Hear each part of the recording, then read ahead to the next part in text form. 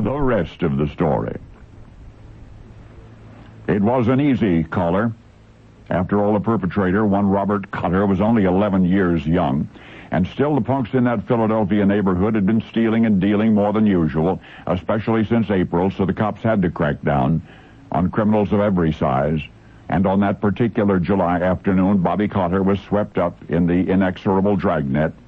He'd been spotted fleeing the scene on foot, but the authorities, poised, pounced, arrested the boy in possession of stolen goods. Police questioned the owners of the pilfered property, ascertained that it was indeed theirs. That's all the cops had to know. Bobby was going downtown. Mrs. Cotter, the boy's mother, was near frantic. What did they mean, she kept insisting at precinct headquarters? What did they mean that her baby had to spend the night in jail? Well, that was precisely what they meant. And it was further suggested that maybe a few hours in the lockup would do the little hoodlum some good, put him in the right frame of mind for the arraignment the following morning. And so, trying to conceal her sadness and especially her fear, Mrs. Cotter hugged Bobby goodbye, returned home. It was a long, lonely night during which the lad pondered his crime. Maybe the judge would go easy. After all, possession was nowhere near as bad as dealing, and the kids had been dealing plenty in that neighborhood where Bobby'd been nabbed. Next morning, the youngster was hustled from his cell, taken to court, the Honorable Charles Lincoln Brown presiding. As the facts were presented, Judge Brown scowled in silence.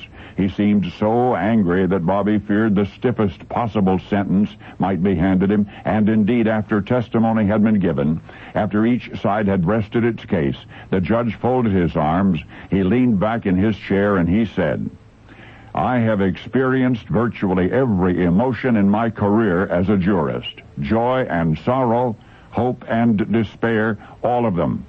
But," he said, "seldom in all of my years at this bench have I been more infuriated than this morning, or have I been more disappointed than I am now in the plaintiffs." Bobby, who'd been staring ashamedly at the floor, suddenly looked up. Had he misunderstood? No, he had not. Judge Brown was glaring directly at the man representing the owners of the property which he, Bobby, had stolen. The defendant, Judge Brown continued, was simply following his most natural instincts. "In fact, I would have done the same thing in his place," said the judge. "So my ruling is finders keepers, court adjourned." The astonished boy ran to the arms of his waiting mother.